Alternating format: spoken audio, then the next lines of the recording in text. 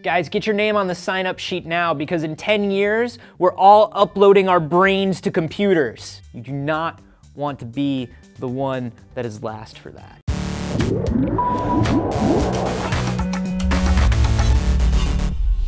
I'm Anthony for DNews, and a little while back we talked about how we could tell if our universe was a computer simulation and how we're working on our own computers to simulate our universe. Now that stuff is such a crazy long way off. So what about something simpler? What about building a computer simulation of the human brain? When are we going to be able to do that, and what are we going to use it for? Well, one of the biggest projects to reproduce human intelligence is the Blue Brain Project, which was created by the Brain and Mind Institute of the EFPL in Switzerland. Now, what's cool about this project is that it isn't AI like you see in video games or the Turing test. It's not trying to approximate human thought. It's actually trying to physically reconstruct it by simulating all of the individual neurons in the human brain. Now, that takes a lot of computing power because every neuron requires the power of a modern laptop. And here's a fun fact. You have about 60,000 neurons in each of your cortical columns.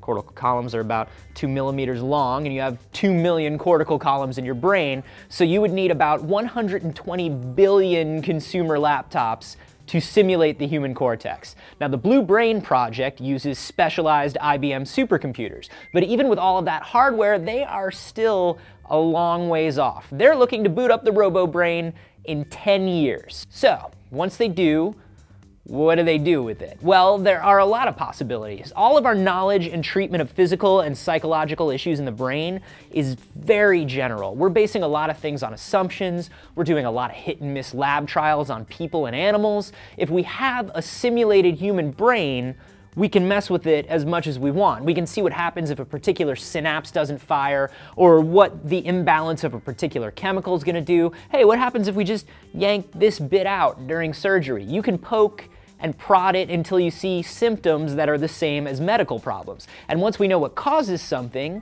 we can better treat it. So there are some more out there uses projected on the horizon too. Once you've got this blank working brain, what's to stop us from transferring the contents of a human's brain into it? You know, you could save the minds of the particularly brilliant or creative and see what they could do with immortality. Or maybe all the rich people want to put their brains in computers and live forever. What happens then?